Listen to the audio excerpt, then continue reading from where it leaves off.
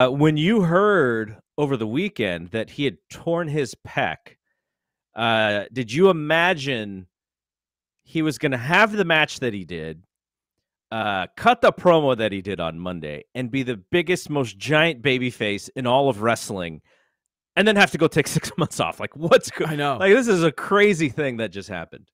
Well, the unpredictability about pro wrestling is the thing that makes it so interesting. So when I did Dave, who I don't know who reported it first, but I think Dave had mentioned initially that it was a gym incident.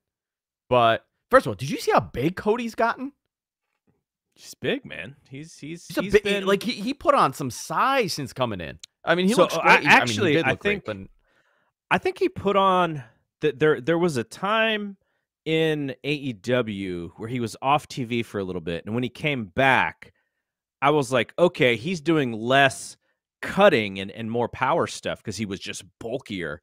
Yeah. And I think he's probably still doing that stuff right now, and unfortunately, supposedly hurt himself from the weightlifting. But yeah, I mean, he it's here's, I mean, you are still in, you are not yet 40, but what I realized is lifting, when you get older, your power doesn't really leave you until you get much older, or until you get hurt. Because I was able to lift and keep getting stronger and stronger and stronger up until my early 40s. So, it's easier to do that than it is to really lean out as you get older. So maybe that's also part of it. He's now in his mid 30s or whatever. So putting on bulk is probably easier for him, and being super slim and trim is probably a lot harder. So maybe he's just like, let's just get bigger, man. Yeah, and also he's around a lot bigger guys too. I think that kind of plays a part in it too. But he was looking fantastic. He was on the run of his life. So unfortunate. I feel for him for sure. But when I heard that he tore his pec, I was like, oh, there's no way he's competing. Like, what is he going to do? And then I actually thought it would be like, he comes in, he tries to, he gets beat down, and they pin him, but they did not. They had a match. And yes. I mean, was it the best Hell in a Cell? No, but is it going to be one of the most memorable ones now? 100%. It was super compelling. It was super compelling. They made him, I mean, he was already a big-time babyface there, and he was going to consistently grow from there, because there's something special about this run for a lot of people. Now, when he comes back, that pop is going to be like Hunter returning in 2002 at the Garden. If it's not, then they have a big problem. So I actually thought, I still like the WrestleMania match the best out of all of them. But man, when has there been a series of matches this strong between two folks just back to back to back like they did? Like, all three matches are, 4-star plus matches. Yeah. No, and they ran how many? 17 matches on the house show loop? Something like that, something absurd. So, yes, I mean, these guys, they were married, they were married on the road, and they were working heavy. They really mesh great together. A lot of people didn't expect that. Now he's out at least, 4 to 6 months, right? John Cena returned in 4 months, but he's unnaturally human. Hunter came in 5, right? He returned in 5 months after his. Bigger than ever. He's a giant. He came back like so much more jacked than he left. That was the amazing part of it. Well, I think Cody's going to come back, and he's going to be in remarkable shape. But this is now what do you do? This was his run, right? The next 6 months, 8 months, 9 months, whatever it is, was his moment.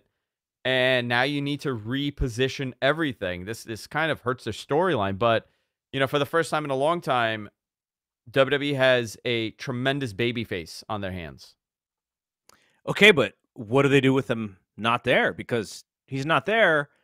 And now they don't have a tremendous babyface on their hands. They have a big hole in, not only in main eventers, but in babyfaces as well. Like, who's there? Because I did this thing. I was asking people in my the Fight Game Media Facebook group. I was like, if you had the opportunity to make somebody like a top babyface, like maybe there's a mid card babyface who's doing well, like, who could you just turn the key on and go, okay, we're going to do this? And, some answers were like, oh, Madcap. And not, Madcap is really cool, and he's not overexposed. So if you really wanted to, go for it. Okay. Edge. Orton. Okay, but Riddle. okay, You strap it to Riddle right now. Okay, so I think Orton is what's eventually going to happen, right? He's going to return. He's probably returning sooner than he was because they now need him. Edge, he just went heel, cut his hair, wearing suits, getting into this character. And it was what was it 2 months? Did they do this? I don't know how long it was. But, not even. Not even 2 months, right? Now? So it's almost like I don't know if this is the result of the Cody thing or if this was always the plan. Was that because now to me, Judgment Day is back to mid-card city. Edge was the one that was keeping it as a main event program, so I kind of feel bad for those folks. But Riddle is a great one, except the way that they use him is every time they need a babyface to lose, it's him. Can they change that mentality? And can they actually make him a main eventer? Or is he going to go into this feud with Roman and he's just going to lose to the Usos every time on the way up to this match? Like they really need to change their mentality in the way that they book him if they do want him to be that guy. Hey, and then Cena, right? Cena's possibly back. How many matches is this guy going to do? One, probably, right? SummerSlam, right? SummerSlam, maybe Cardiff. Tickets, you do SummerSlam, you do Cardiff, and then maybe 2, maybe 3. Obviously, you know what I would do, man? I would be like, you know what? World title match for the first time, long time on Raw or SmackDown. Put it on Cena. See what happens. Why not? Oh, it's all up in the air anyway, right? Like I'm serious. They really, and it's so crazy that we're talking about this in 2022. Cena's been gone for a little bit. Yep. They just got that baby face that they've wanted, that all-American baby face, and it went away. They just, not their fault. Drew's another one they got, right? Drew's another baby face. No one on the level of, no one on the level of Cody right now, but I actually think their babyface positioning is not bad. If they do compelling stories and everything, I think they could get some of these guys into that top position until he comes back. But man, what a terrible time for this to happen.